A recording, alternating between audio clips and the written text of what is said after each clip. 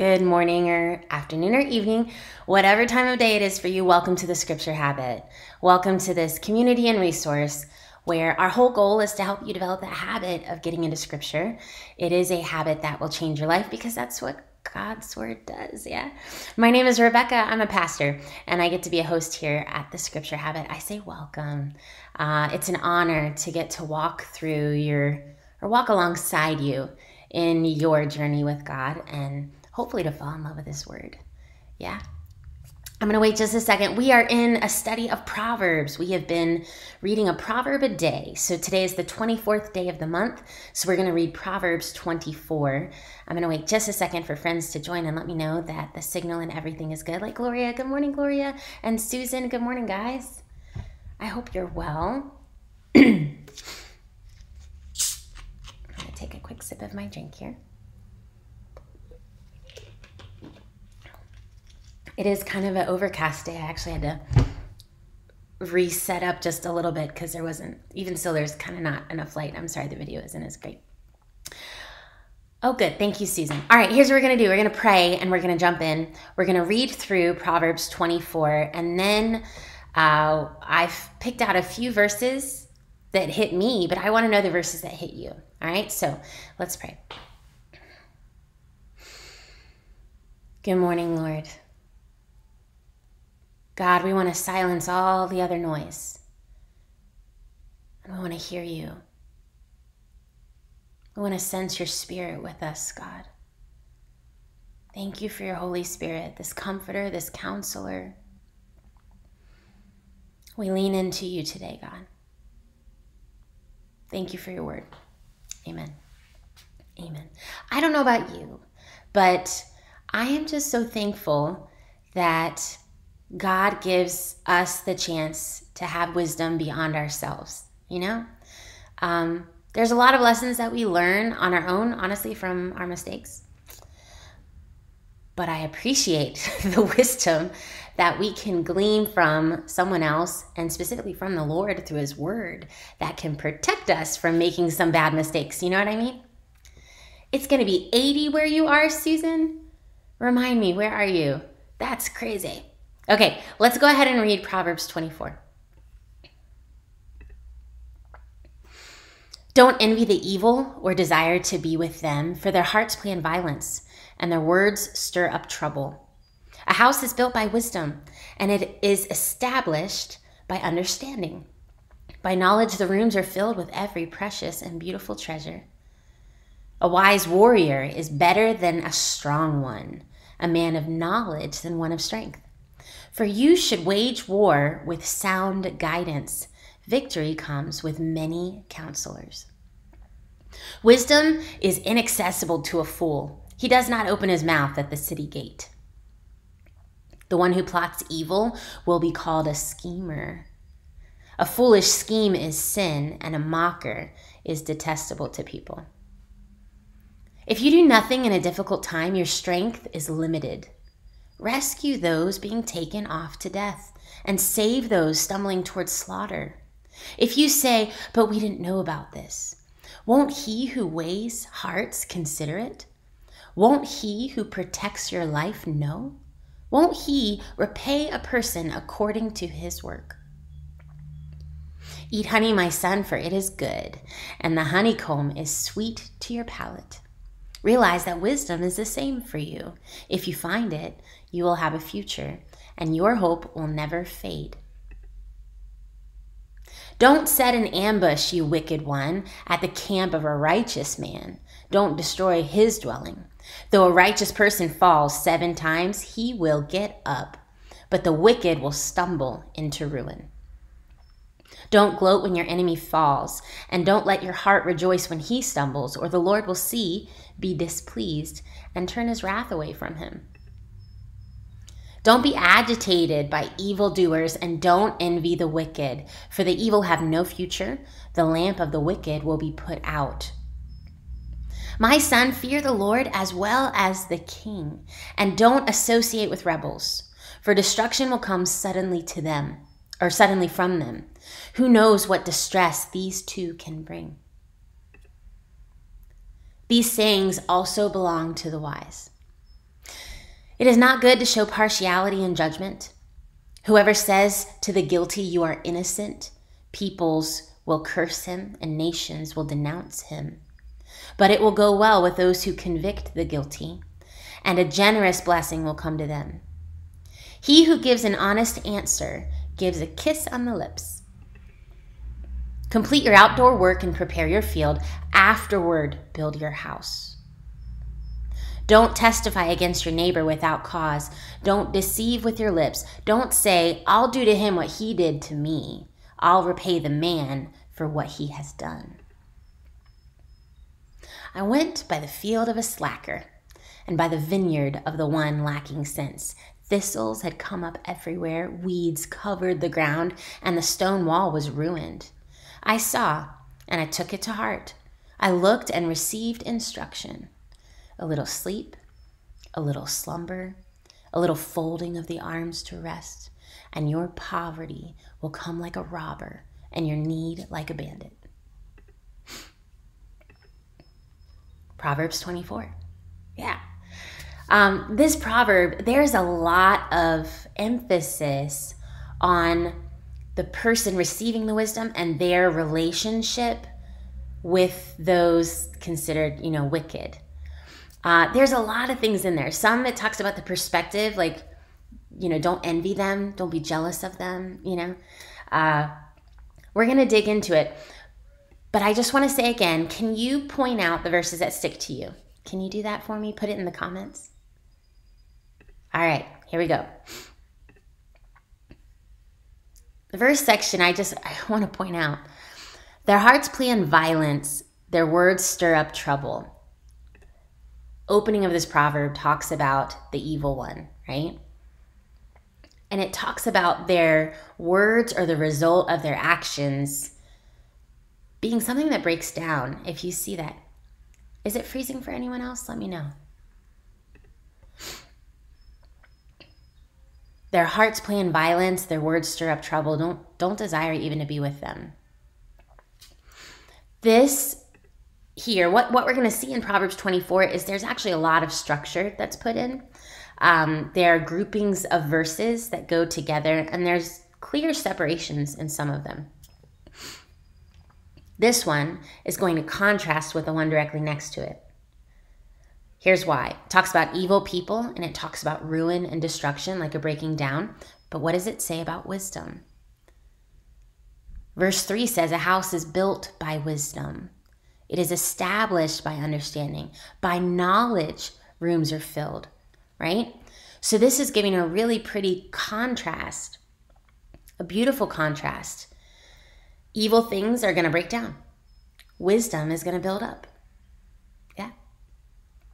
Let me know, guys, if this signal is good for everybody else. Faith Life Study Bible. This proverb advises against envying wicked people, perhaps for the success and the prosperity they enjoy. This proverb describes the constructive nature of wisdom.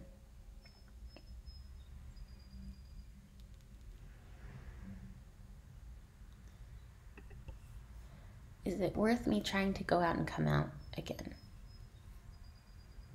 I'm going to continue. It'll record and it'll load the whole video up. I'm sorry you guys are having a signal problem. Okay.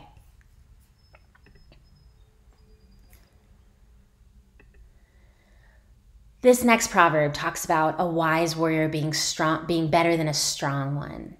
And you know that phrase, work stronger, not harder? I mean, work harder, smarter, not stronger. How did that go? This gives the same idea.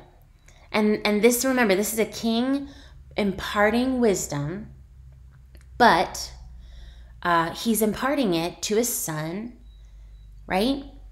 He's saying here, a wise warrior is better than a strong one. Why? If you look at verse 6, you should wage war with sound guidance. Victory comes with many counselors. I wrote just my observation. Those who approach war as the sole means of strength or force, they miss out on the victory that comes through wisdom. I'm sure you and I could think. In fact, there's even really practical evidence of such today. There's questions about certain countries doing shows of force, and they're not communicating and they're not getting guidance. It's very singular and it's causing harm, right?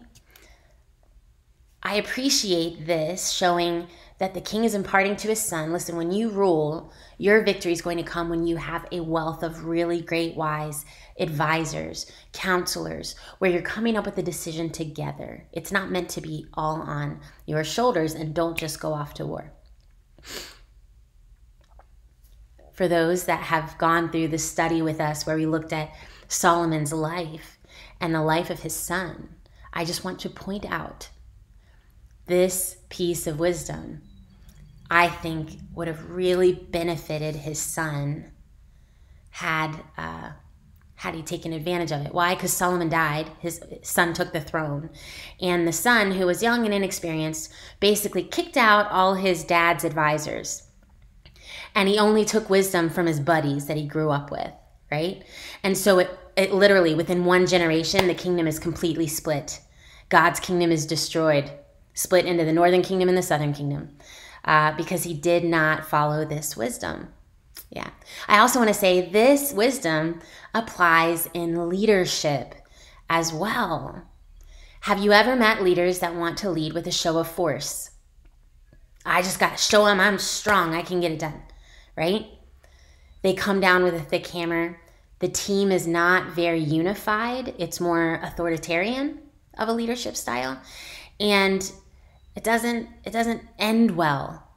You know, usually on those teams, they might reach their goal, but they've had people wounded along the way, you know?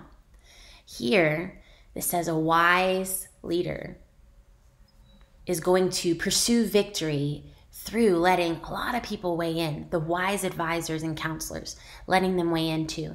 And it's the same encouragement for you and I as we lead. Don't feel like you have to lead by your strength, that you have to be the one, carrying everything. That's not actually really great leadership. Great leadership is when you surround yourself with really wise people and you guys work together, right? I'm sure you've heard that before. All right.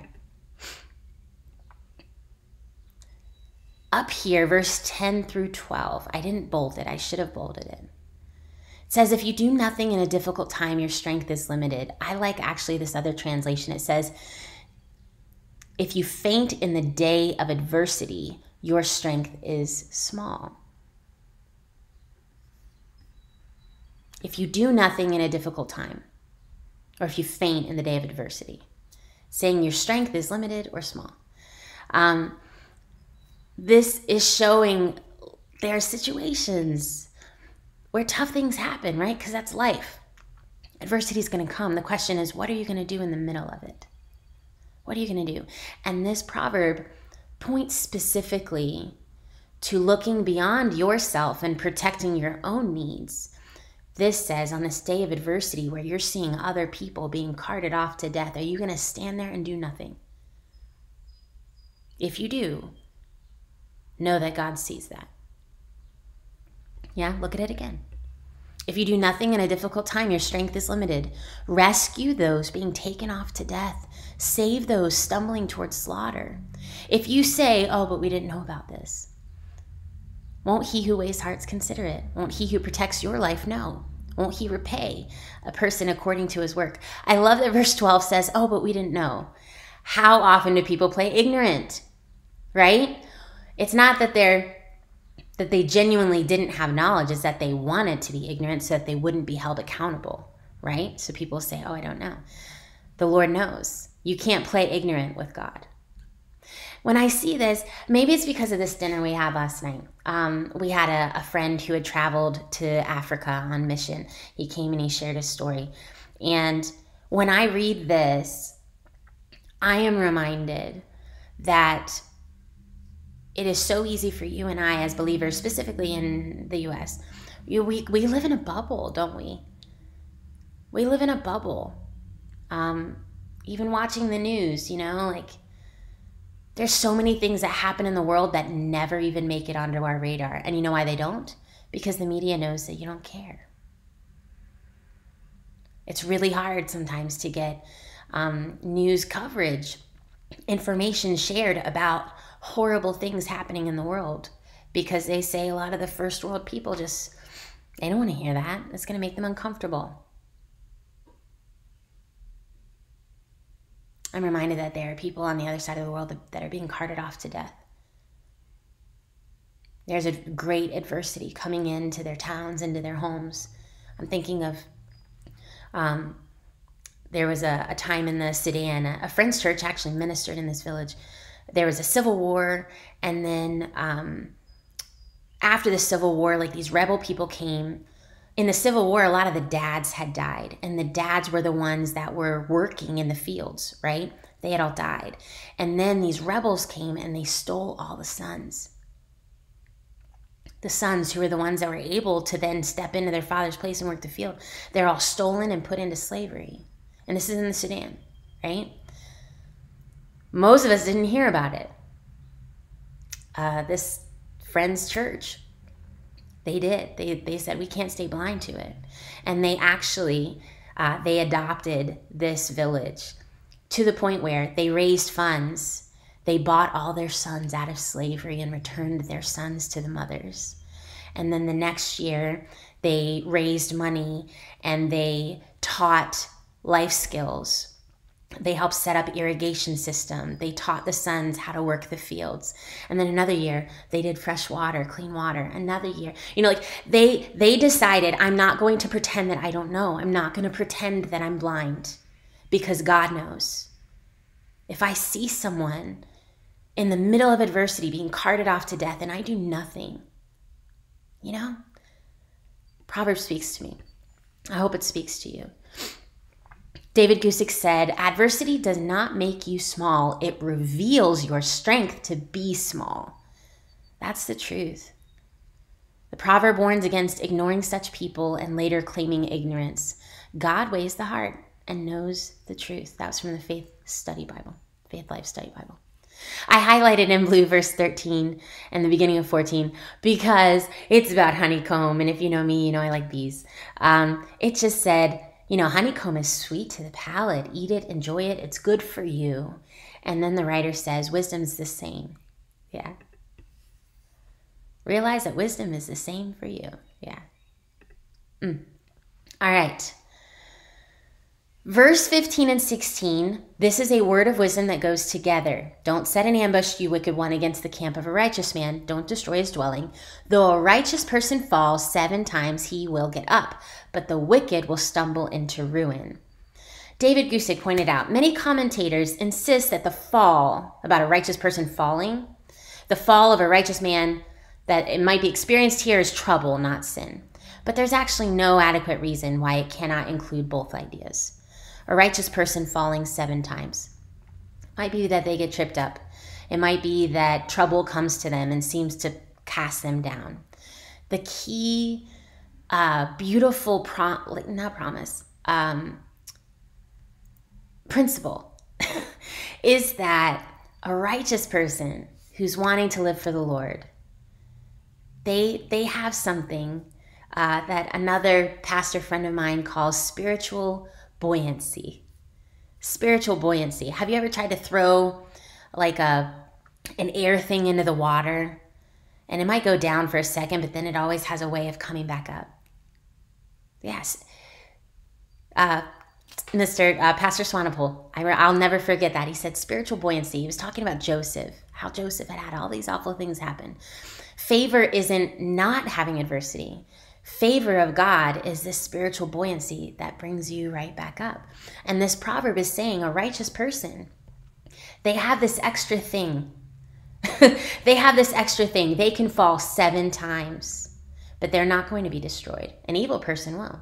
An evil person, something bad will happen to them, some trouble or calamity or something, and it'll ruin them. But not a righteous person. Yes, they have the favor of the Lord. They have this buoyancy that allows them to rise above it. It says, but the wicked will stumble to ruin. All right, verse 19 and 20. Don't be agitated by evildoers. Don't envy the wicked, For the evil have no future, and the lamp of the wicked will be put out. I like that word agitated. I like that this translation uses the word agitated. I'm just going to ask it. Have you ever had a moment or moments in your life where maybe you've been walking through something and it's not been going as good as you want it to go. But you look over and you see someone else, someone that you know has no interest in the Lord, right? They're not interested in the Lord. They're like flaunting their whatever. And yet it seems like they're living a great life. They're moving ahead. They're doing whatever, right? I know I'm not the only one that has felt that way. I remember there was a season specifically where Tucker and I were walking through just a tough space, and it seemed like this other person was not impacted. In fact, had a lot of our money and were off living it up. And it was just like, oh, like what's going on, God? This proverb says, hey, look, don't be agitated. Don't let them get under your skin. Don't envy the wicked. The word is the evil have no future. And even when it says their lamp will be snuffed out, that's talking about their legacy, long term. There is a measure of justice that God commits to bring. But his lens, the way that he looks at things, is so much longer and deeper than what you and I see. We might look on the surface and we might see someone who doesn't love the Lord that's seemingly living it up. And don't fall to the trap of getting upset and agitated about that. Don't fall into the trap of comparison or asking God why, or, the agitation is getting at you. Don't let that happen. Don't let it happen in your heart. Trust that the Lord is sovereign and he will be complete in his justice. As he administers justice, it will be complete. Yeah? Tell me I'm not the only one that has felt that way, y'all. Verse 26. He who gives an honest answer gives a kiss on the lips. A kiss on the lips. I wondered, what on earth is that saying? Because it seems a little weird. Remember, different culture and context are vital for us to be able to understand. And in this culture, you greet with a kiss. You greet a friend or someone you respect with a kiss on the cheek, right? And this isn't the only culture that does that. There are actually quite a few cultures where that side kiss is the welcome hello greeting of a friend and someone that's respected. And so this proverb says an honest word. When someone tells the truth, it's like a kiss on the lips, meaning it's a sign of friendship and respect for the person, right? He who gives an honest answer gives a kiss on the lips. John Barry wrote, an honest person shows respect to others by telling the truth. Yeah. Verse 27.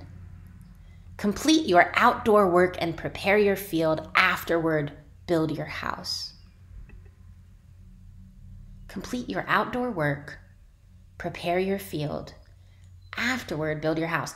This proverb is a standalone. It's just that one verse. But there's a lot of wisdom in it, isn't there?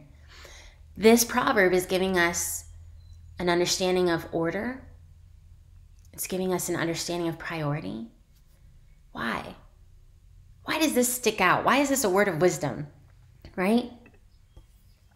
Why do you think that they suggested that the outdoor work and the field preparation be done ahead of building the house? Why do you think that is? I want you to put it in the comments. Can you do that? Why?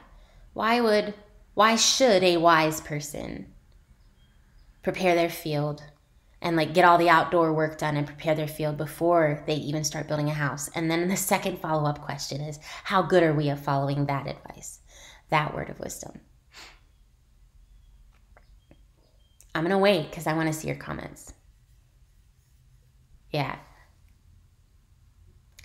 Dave Ramsey. I know I quote Dave Ramsey a lot in Proverbs, but that's because there's so much wisdom here, specifically as it comes to finances. This example, it shows that wise people, they have a longer field of vision.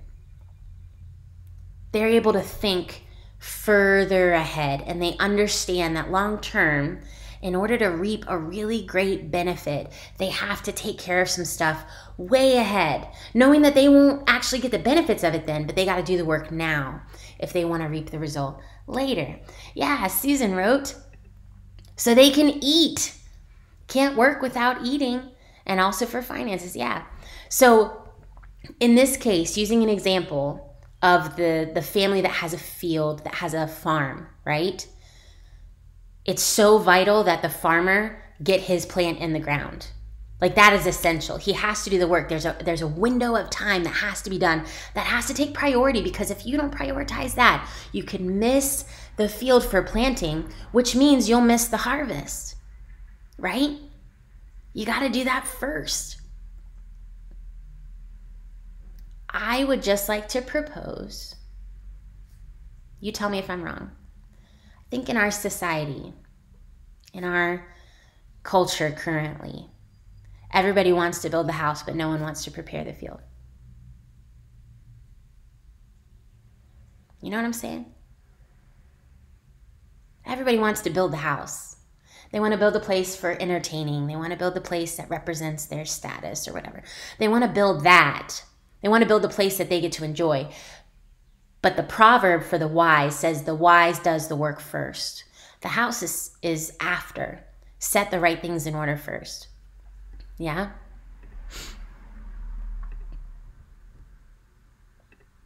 All right.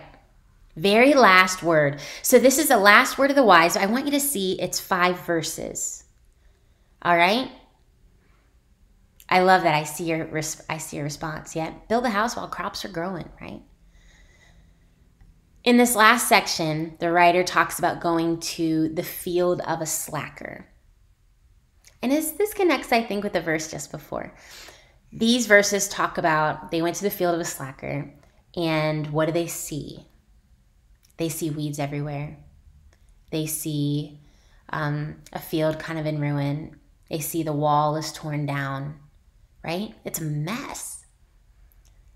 Do you think that field is producing anything? No, it's not. There's no one tending it. It's not going to produce a harvest. And the writer connects this neglected field, which is supposed to be someone's sustenance and their livelihood, and how it's neglected by a slacker, by someone who is lazy, someone who gets tired quick and wants to take a rest, you know.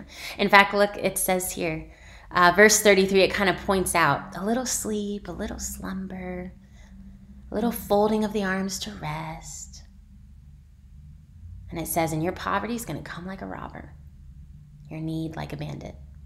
Being lazy will cost you a lot in the long run. At first, it might just seem like an overgrown field. It might just seem like a broken wall. But what comes next is poverty and need.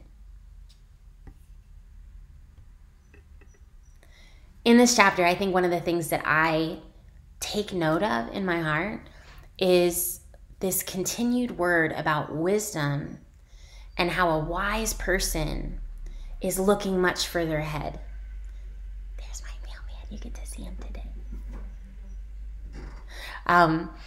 The wise person is looking much further ahead. And I think that's so good because on an average day-to-day, I would say that I think most of our people don't operate very far ahead at all. In fact, they actually call poverty mentality. When you're just looking at what's in front of you, you're making decisions only off of what's here. You're not considering long-term impact. And as a result, it ends up perpetuating this poverty mentality. Yeah? Wise person, I'm telling myself, a wise person does the work now for what comes ahead.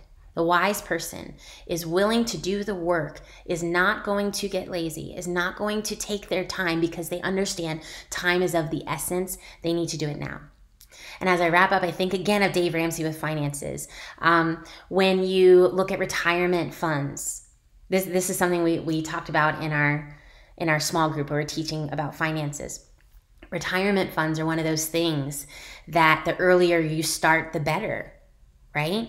The earlier you start, the better, because even if you're putting in less, it ends up yielding more if you take advantage of time, right? And those who prioritize other things ahead of it, they lose valuable time. And so then when they do start putting in retirement, they can yield some, but it's not going to be anything like what it could have been if they had done the work in the beginning. Yeah, so much wisdom in this proverb. I pray that you and I will hear that call to wisdom, that you and I will hear the danger, not getting sidetracked, evaluating evil people that don't love the Lord and how they seem to have success. Don't let your sights go there. Instead, say, Lord, help me to be wise. Help me to consider sowing now something that I might not get to enjoy or reap for many years to come. Help me, Lord, to understand the value of not taking it easy and taking a lot of breaks on something right now that could end up having a great benefit in the future if I don't take it easy. I don't know. Help us know, Lord. Help us walk this out in wisdom, we ask. In your name, amen. Lots of good words for today. All right, that's it for today. Today is Friday. So I'll see you on Monday. Go ahead and continue reading the Proverbs for Saturday and Sunday, the 25th and the 26th. On Monday, we'll come back with the 27th. All right, do me a favor, also hit the share button. Invite people to get into wisdom. Take care.